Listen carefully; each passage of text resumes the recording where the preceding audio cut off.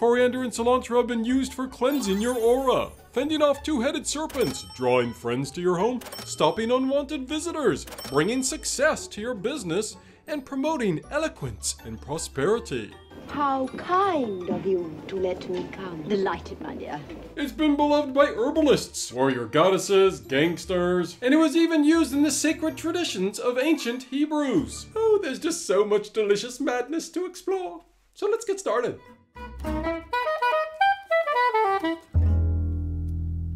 And now, the mythology of coriander and cilantro. Coriander and cilantro are associated with the element of fire, the astrological signs of Aries and Scorpio, and they're also under the influence of the planet Mars and the deity Ares. Though in some circles, apparently Saturn is very prominent in coriander's power. The Phoenician warrior goddess Anat, aka Anatu, aka Mother of Nations, aka Mother of Gods, aka she who kills and resurrects. You know you're powerful when you got lots of killer titles. Wore purple makeup and coriander perfume when she prepared for battle.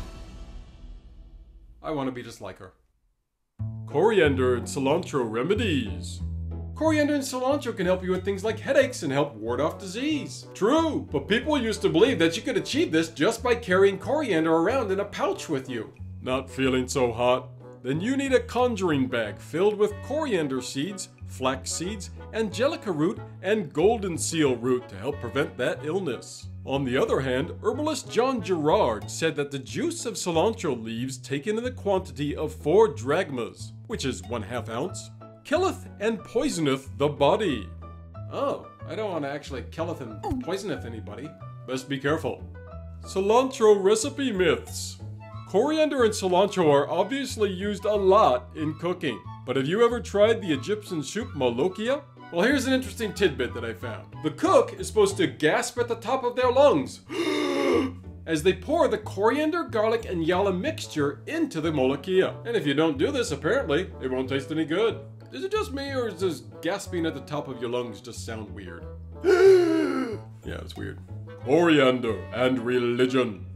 Coriander is one of the 5 bitter herbs ordained by God to be eaten by Jews on Passover, a tradition that's still adhered to this day. Coriander is mentioned in the Bible in Exodus chapter 16, verse 31, where it's described to be just like manna. Manna from heaven, sweet nectar of life. The same manna which fed the Jews as they wandered in the desert for 40 years. The passage says, "The house of Israel called the name manna, and it was like coriander seed, white." White? I always thought of it more of a khaki, maybe tan color. Coriander also appears in the Islamic religion, as the Prophet Muhammad said, "Make yours the seed of coriander, for it is a cure for all diseases except swelling," aka cancer. Apparently Allah also told Muhammad she has been given everything. The she in this case being coriander. You go, girl. Coriander and love. Coriander is a veritable cornucopia for attracting different types of love. British physician Robert Turner apparently agreed with various occult practitioners who believed that powdering coriander seeds and adding them to a warm wine could stimulate people's animal passions. Adding it to wine could also help you attract a new love, or help you find common ground with someone you're just not very fond of. Yeah, I'm looking at you, Bob. I'm gonna need all of this before I can even start to think about dealing with you. During the medieval and Renaissance eras, coriander and cilantro were consistently added to love potions and used as aphrodisiacs. One particular ritual requires you to grind 19 coriander seeds to a powder, add it to your chalice, fill it with red wine, and drink it with your sweetie during a new moon. Then watch the sparks fly. Coriander isn't just used for getting busy between the sheets. Coriander and cilantro also have a long history of use for marriages. Throwing rice at weddings? Oh, that's so passé. Ancient hand-fasting rituals would have people throw coriander seeds instead of rice or confetti for good luck. Coriander would even be used in the two-handed hand-fasting cup and cake mixture to ensure a better marriage. A mixture of coriander seeds, cumin, periwinkle, and magnolia leaves sewn into a mattress is supposed to help promote fidelity and faithfulness in married couples. And if for whatever reason things just don't work out between you and your partner, you can drink some coriander tea to stave off those breakup or divorce blues. Once you're done, put the tea seeds into your pillowcase, I presume once they're dried, for a safe and well-protected sleep. Coriander and fertility.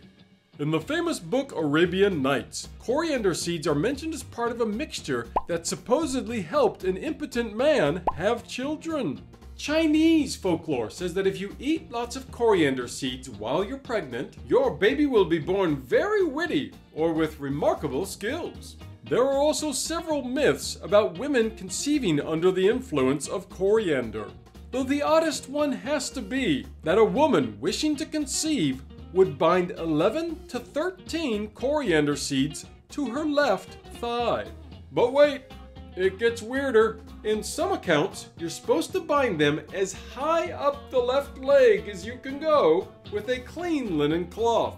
Yeah. And once the lady has conceived, you're supposed to take the seeds away so she doesn't miscarry. Though really, I think you'd want to take them off anyhow, as they ain't gonna look very good once they've been up there a while. Coriander in ancient times. The Chinese also believed that coriander bestowed immortality, though you have to eat the seeds with a pure heart in order for this to be achieved. Yeah, this will show Bob. You can take that smug look now and just shove it up his... Dang! Now I gotta get some more seeds so I can try again. Thanks, Bob. My favorite wacky historian, Pliny the Elder, also mentions coriander as the antidote for the poison of a two-headed serpent. Well, it might not have worked for that, but it does actually make a little bit of sense, as coriander has actually been used as a cure for ptomaine or food poisoning. Coriander and protection. Growing coriander in all four corners of your house is supposed to offer protection from negativity and unwanted guests, like Bob. And if this doesn't work for you, you can always tie up some cilantro with a ribbon or burn it as an incense to help protect your home and bring a nice, peaceful, calming feeling to your house. Though some people have believed that growing coriander and cilantro in your garden can lead to bad luck, and bad enough to force you to move out. Those old persistent evil spirits are back, aren't they? Well, you can mix cilantro or coriander with angelica root, lotus seed, and spring water to send them packing. Or if that doesn't work, place 1 ounce of dried cilantro under your pillow to help protect you from those evil spirits and nightmares. Other magical properties and folklore. Contrary to popular belief, coriander wasn't always just used as a force for good. Witches would brew a mixture of coriander seed, willow bark, and mugwort, and drink it in order to become immortal and gain the power to raise the dead. Ooh.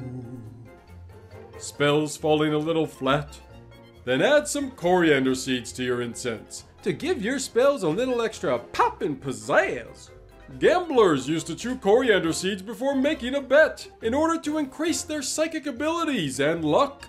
Coriander and cilantro are so powerful that they are believed to amplify mental clarity and connect all of the 7 chakras. That, my friends, is one potent herb and spice. Do you have a special way that you like to use coriander or cilantro? Let me know in those comments down below. If you want to learn more about this amazing herb and spice, then watch What's the Difference Between Coriander and Cilantro next. Or if you're one of those people who think it smells and tastes bad, watch this video next. Please, be kind, take care of each other, and use a little bit of extra coriander and cilantro to be at peace with others. Yes, even you, Bob.